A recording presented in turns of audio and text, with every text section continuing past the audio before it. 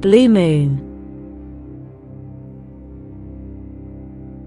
You probably might have heard the phrase, once in a blue moon, which means a rare or a less frequent event.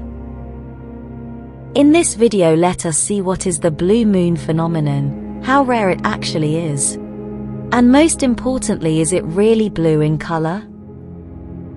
According to the Folklore Farmer's Almanac, the term blue moon was used to refer when 4 full moons occurred within a given season, instead of the typical 3.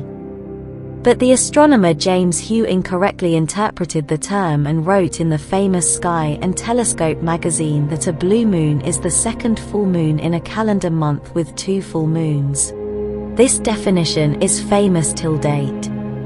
So to summarize, there are 2 types of blue moons: seasonal blue moon and the monthly blue moon. For a seasonal blue moon to occur, a season must have 4 full moons instead of the usual 3 full moons.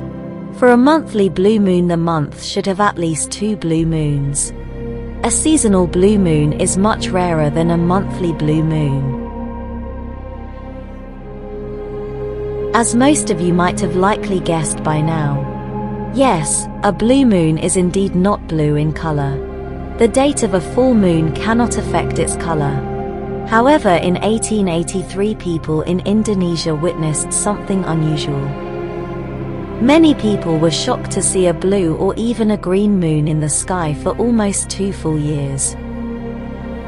Be it full moons, half moons, or even crescent moons, they were all blue or green.